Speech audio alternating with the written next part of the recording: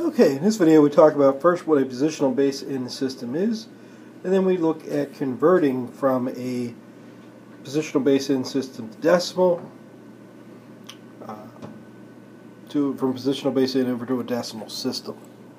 So first, in a positional base in system, in any positional system to some base,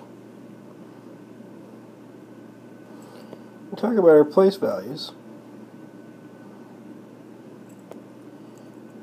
Just like in our system, the first place value is a 1, and then you would have n squared, n cubed, n to the fourth, n to the fifth, and so on as far down the line as you need it to go. Now, to talk about the problems we're going to look at, I want to introduce a notation.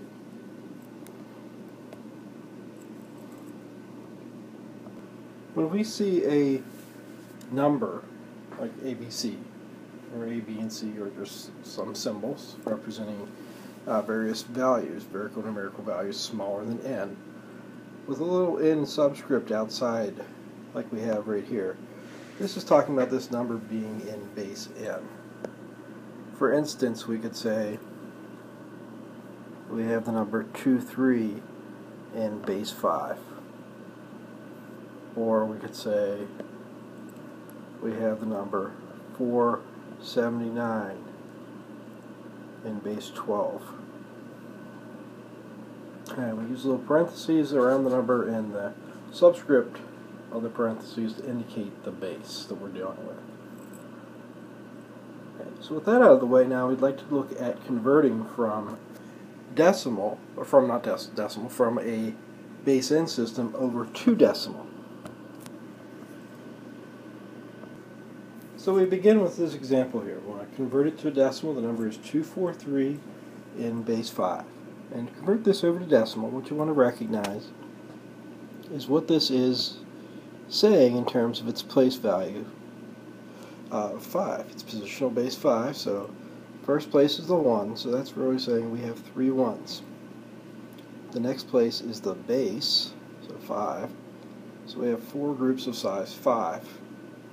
And finally, the next place is the base squared. We have 2 of those. So totaling that up, we have 3 1s, 4 5s, and 2 25s. We can just multiply that out and add it up. And when we do, we find out that this is the decimal 73, corresponds to the number 243 in base 5.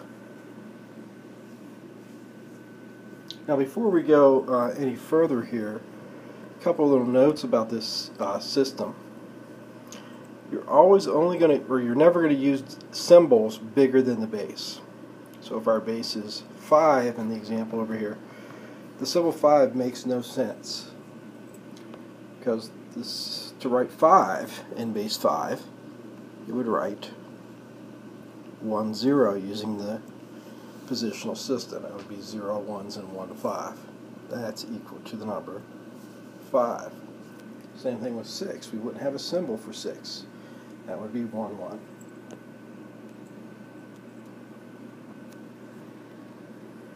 Now moving on to our next example. Take the base 8 number, 2174, and convert that over to decimal. So again, the easiest way to do this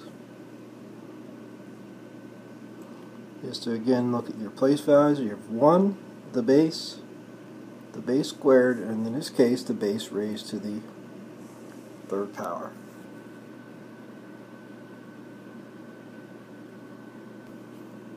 And we have 4 1s, 7 8s, 1 group of 64, and 2 groups of 512.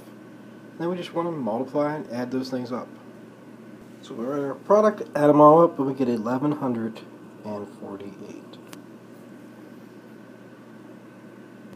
Now before we move to our next example, a quick little note here. If my base is bigger than 10, okay, what you have to understand is, for example, if I'm in base 12, 1 0 is not 10. That's a 1 in the 12's place, a 0 in the 1's place, that's a 12. So we have no way to write 11 or 10 in base 12 given the symbols we already have. Okay. What happens in a base n system is you need to have symbols for all the numbers from 1 to n minus 1. 1 to n minus 1. So what we're going to do when we have bases bigger than 10 is we're going to introduce some new symbols to represent those numbers. And the symbols we pick are just the letters from A through as far as you go. And the problems that we'll be doing, just A through J. And so here they are. For bases bigger than 10, we're going to use those letters A through J, capital A through J, to represent the numbers 10 through 19 when they're needed. And what I mean by when they're needed, in the case of a base 12 system, you only need symbols for 10 and 11. So C would not be defined in a base 12 system, because write 12 you'd write 1, 0. Same thing with 13, 14, 15, and so on. All those can be written in a base 12 system already.